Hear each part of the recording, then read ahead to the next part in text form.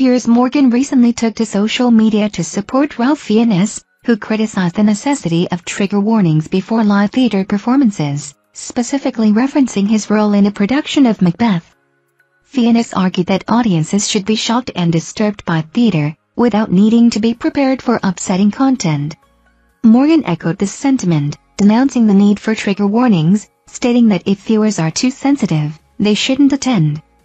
Fiennes emphasized the importance of unexpected shocks in theater, while still advocating for physical warnings like strobe effects. The debate sparked discussions among Morgan's followers, with some agreeing with Fiennes and Morgan's stance, while others defended the need for trigger warnings, stating it allows individuals to make informed decisions about attending. Thank you for watching our videos. Subscribe to our channel to get notifications when we post newest videos. Thank you and goodbye!